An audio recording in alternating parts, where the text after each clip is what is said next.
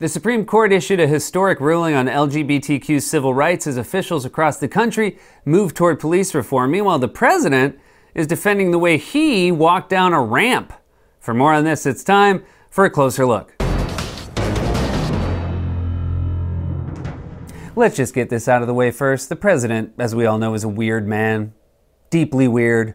And on Saturday, he once again showed off his fundamental weirdness after a speech at West Point when he slowly descended a ramp like an old man being walked across the street by a Boy Scout.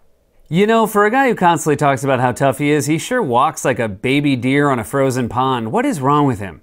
Are we gonna have to get him an Acorn stair lift? Acorn 1. I watched that and for the first time thought, maybe he does have bone spurs. Naturally, this prompted a lot of speculation about the president's health. Have his bones been hollowed out by years of artificial sweetener and asbestos? Is his blood mostly ketchup and Diet Coke? Still, we are not going to speculate. But if Donald Trump saw someone else walking like that, you know he would definitely speculate.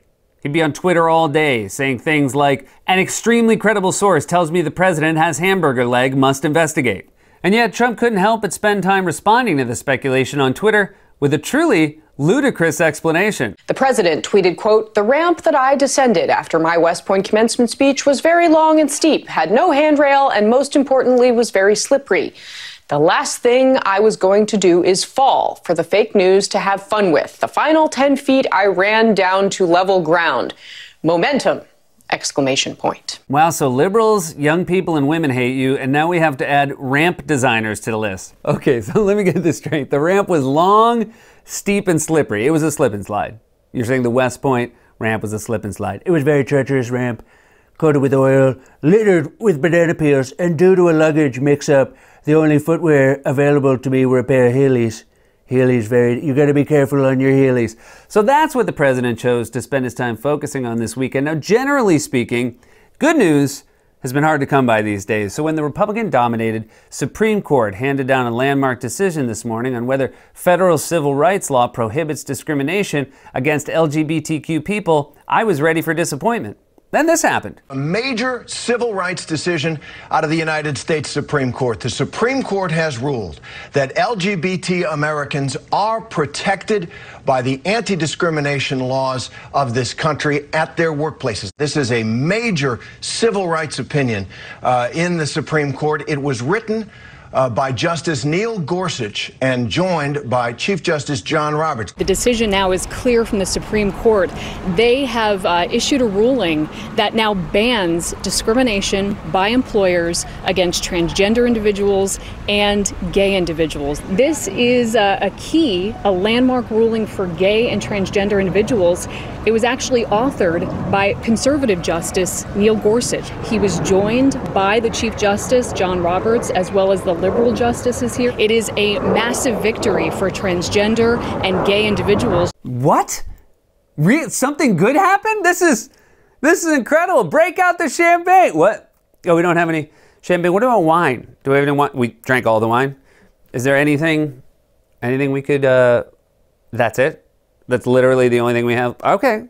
Break out the canned tuna, everybody, because it's time to celebrate. That's right, the Supreme Court ruled that federal civil rights law forbids discrimination against gay and transgender Americans. It's incredible news, and it's especially great because the one thing Trump could say he had delivered for his extremist base was the Supreme Court, and now even the Supreme Court is bucking them. When Trump heard the news, he probably needed a glass of water. If only he could get it up to his mouth. Dude, what's up? This is like watching one of those improv games where a performer puts their arms through someone else's. This whole time, has it been President Trump and Ryan Stiles? Ryan Stiles, attic reference.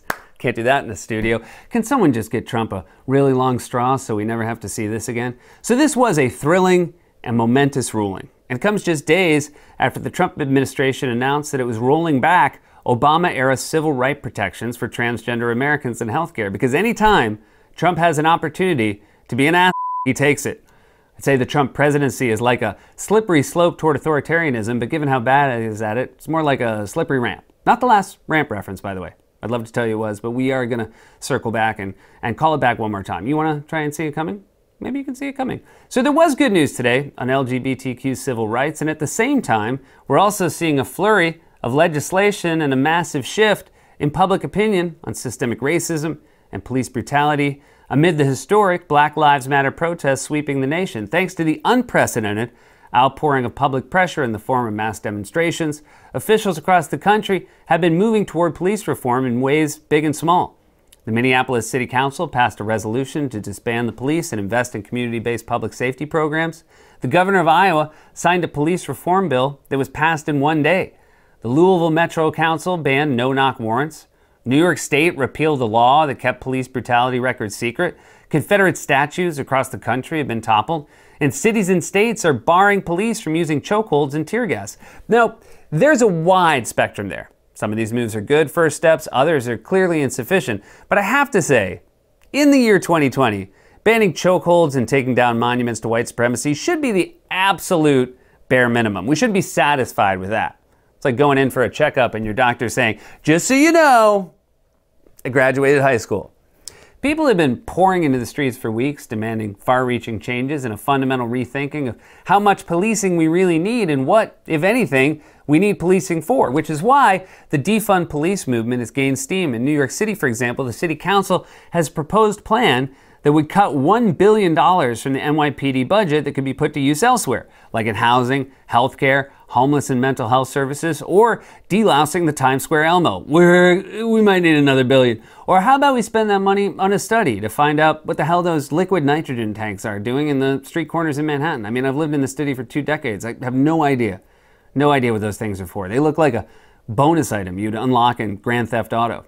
The more people hear about the reality of policing in this country, the more they agree that small reforms at the margins are not enough. We need to defund and scale back policing altogether. For example, here's an insane headline from 2014 that resurfaced recently.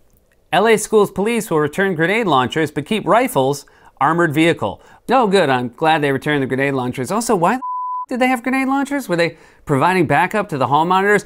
We have a student roaming the hall with no bathroom pass. I repeat, no bathroom pass. Throughout this crisis, Americans have witnessed police abuse their authority with impunity and sometimes in the most absurd and inexplicable ways, as Illinois Congressman Bobby Rush discovered recently. Last week, the congressman got word that his office in Chicago had been burglarized. But when he went to look at the surveillance tape, this is what he found. A group of up to 13 police officers helping themselves to coffee, making popcorn, even napping in his office, while outside stores were being damaged and robbed. That's right, police officers broke into a congressman's office to make coffee and popcorn and take naps without checking for cameras first. Did you think bulletproof vests make you invisible? I don't know what happened, Sarge. I was wearing the vest. They treated a congressman's office the way George Costanza treated his desk. And then there's this truly insane story from Ohio where police tried to claim protesters were showing up to demonstrations with weapons until the truth came out. Columbus police posted about a protest bus being equipped with riot gear, clubs, rocks, axes, etc. Turns out the bus belonged to hippie circus performers. The clubs were juggling clubs. The rocks were crystals and fossils. On the long list of most threatening people, the very bottom entry is people who travel with crystals and fossils. If you're walking down a dark alley and you run into a guy with a crystal, the only thing you're at risk of is a slightly longer conversation about crystals than you probably want to have. The only thing worse than considering that a threat would be issuing a warning that a roving gang of thugs is catching people's dreams. If you hear wind chimes, run. I mean, what else do they do? Pull over a clown car and conduct a search? All right, everybody step out of the car. Yeah, you too, sir. And you, and you. And that's got to be everybody. Okay, you too. And you. And you. And you. I'm going to need some backup. We got more than you think.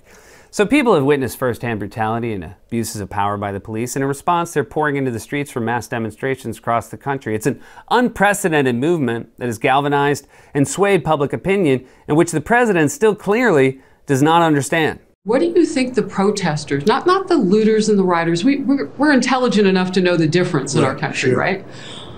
What do you think they want? What do you think they need right now from you? So I think you had protesters for different reasons, and then you had protesting also because, they just didn't know.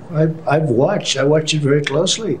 Why are you here? And they really weren't able to say, but they were there for a reason perhaps, but a lot of them really were there because they're following the crowd. What is wrong with you? You think the protesters were there just because they were following the crowd? First of all, this is the age of Corona. I know you forgot, but it still is. Nobody's following a crowd without having a very good reason. You guys want to walk close together and chant? Hey, that's all I need to know. Also, what do you mean some of them were there for a reason, perhaps? He's so addled, he can't even say what the reason is.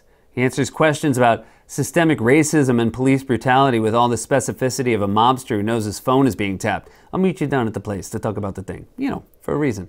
Or maybe Trump was just distracted because he knew he had to go down a ramp in 2 days. I'm sorry, what was the question? I was just trying to game something out in my head. You want to do a careful step, careful, maybe a couple of real fast ones. Yeah, no, I think that'll look cool and people will think that was a cool thing that I did. Now, as we've said before, thanks to organizers and activists doing the work on the ground in the streets, we have seen a massive shift in public opinion in favor of the Black Lives Matter movement just in a very short period of time. Public opinion appears to be moving rapidly in the direction of the protesters. Just look at this graph from the New York Times Upshot. In the past 2 weeks, support for Black Lives Matter increased by nearly as much as it had over the previous 2 years. It was like lightning striking when you feel that electricity building up in a storm. It's true. What we've seen is a lightning strike, and Trump has clearly been struck. I mean, look at him. This is why they tell you to get off the golf course when you hear thunder. Mr. President, what happened? I don't know. I was about to play a knockdown 6-iron into the green, and next thing I remember is waking up in the urgent care. Today we saw a historic victory for LGBTQ civil rights. And we're watching an unprecedented sea change in public opinion on systemic racism and police brutality, and the president has decided he'd rather spend his time whining about the media coverage of the way he walked down a ramp. But clearly, in the eyes of history, Trump is the one slipping, while the people fighting for justice are the ones who have the momentum! Exclamation point. This has been a closer look. As New York struggles to reopen, remember that we're still a city in crisis, and City Harvest has been stepping up to meet the increased need. If you're watching this online, you can hit the donate button. Stay safe. Wash your hands. We love you.